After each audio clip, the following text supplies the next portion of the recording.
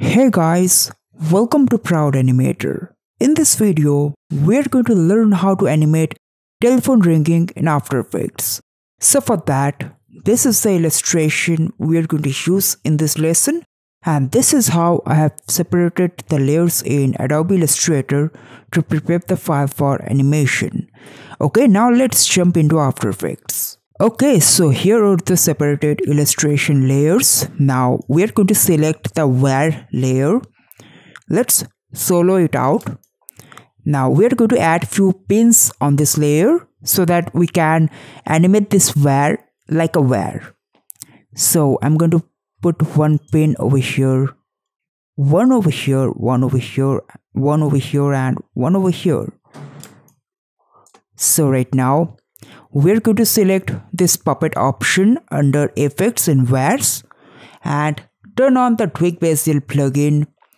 Go to links and constraints, click on add bones, and it is going to add bone layers with pins. So we're going to rename these bone layers.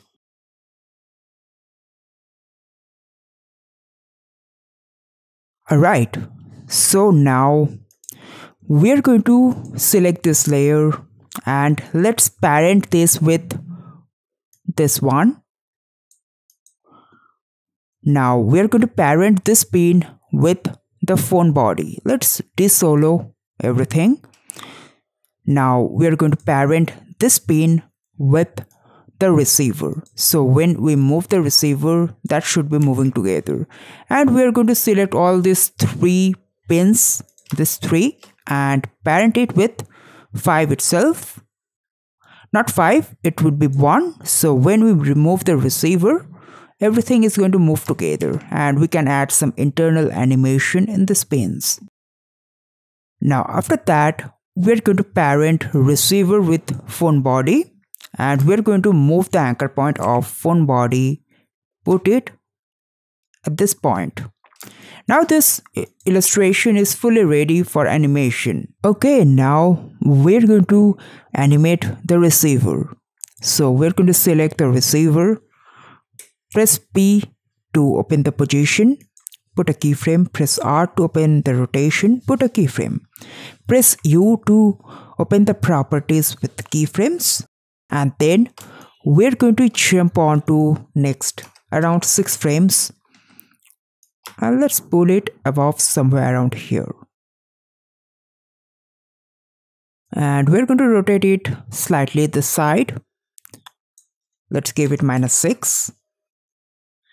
And then we're going to jump on to next around 5 frames.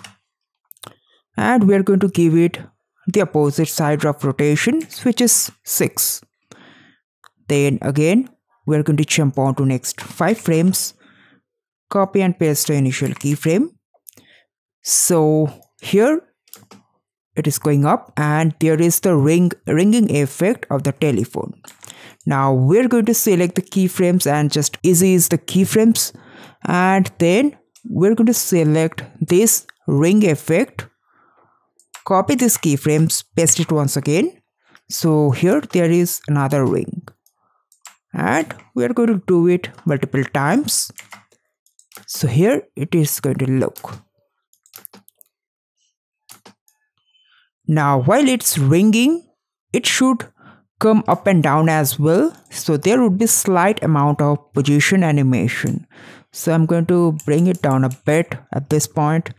Again, at this point we can copy and paste in the previous keyframe, and alternatively we can copy and paste the position keyframes.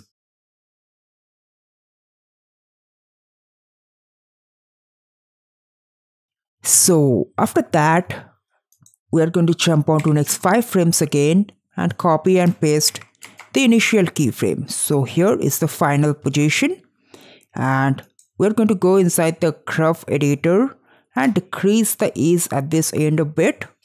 Same with this end, we're going to decrease the ease a bit. Now let's check out. Well, it's too much. We can slightly give an ease.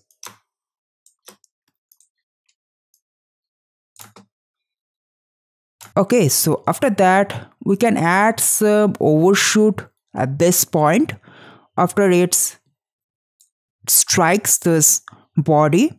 Then we can slightly bring it up a bit, maybe very slightly, not much.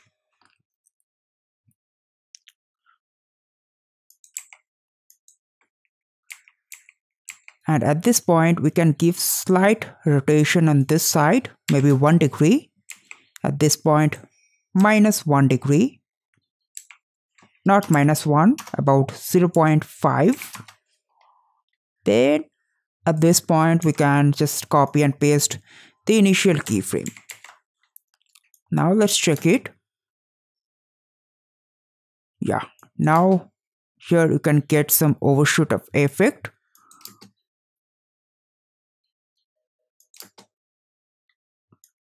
Maybe we can decrease the height a bit, it's too much.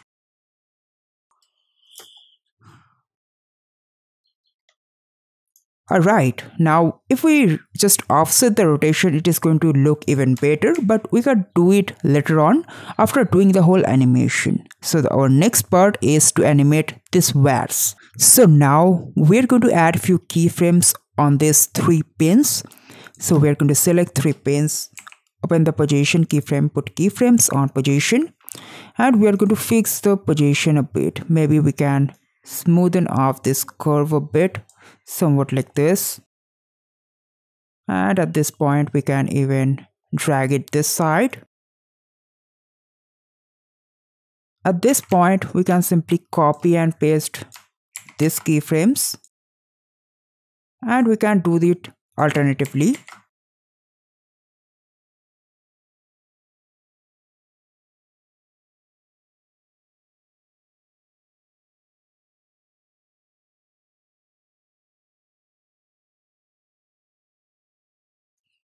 So at this point we are going to simply copy and paste the initial keyframes, but we're going to add some overshoot to the where as well. So put some keyframes at these positions. Now at this point we are slightly going to move it in the opposite side of the motion. Here we can move it very slightly. Now let's ease the keyframes. Let's check out the animation. So let's just slow down this part a bit.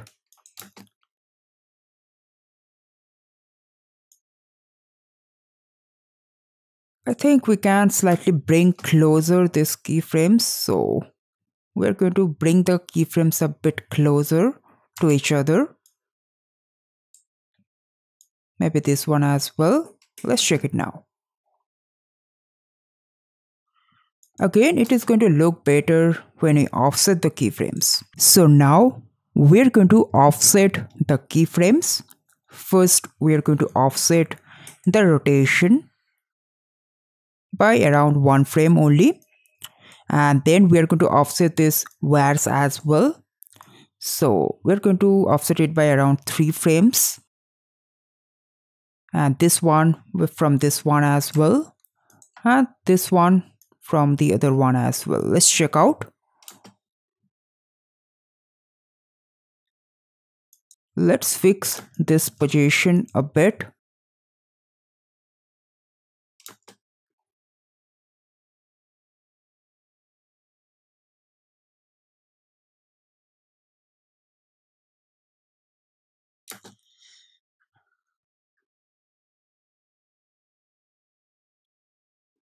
Yeah, this one is looking better. Now after that we're going to add some squash and stretch altogether.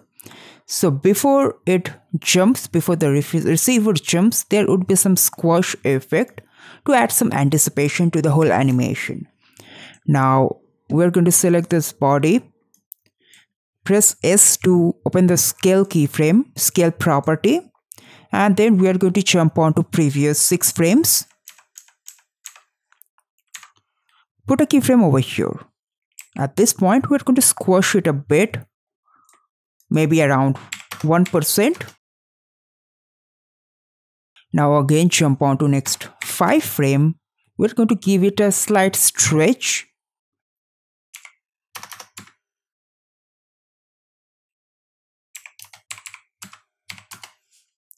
And then we're going to go back to its original shape. So select the keyframes, is it. Let's check out.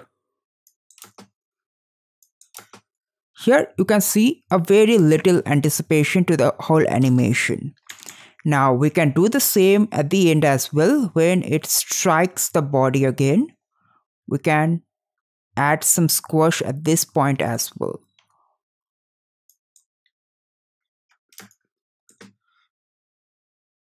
So we're going to add again a very little squash. So we can simply copy and paste this keyframe only. Or else we can simply select all these 3 keyframes and paste it over here. Let's check it now. Alright, so like this you can animate telephone ringing animation in After Effects.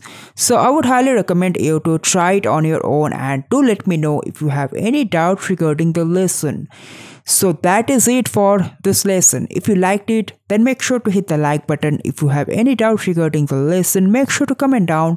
I would be happy to help you out. And if you are here for the first time, make sure to subscribe the channel and hit the bell notification button to stay notified for all future updates. Until then, goodbye.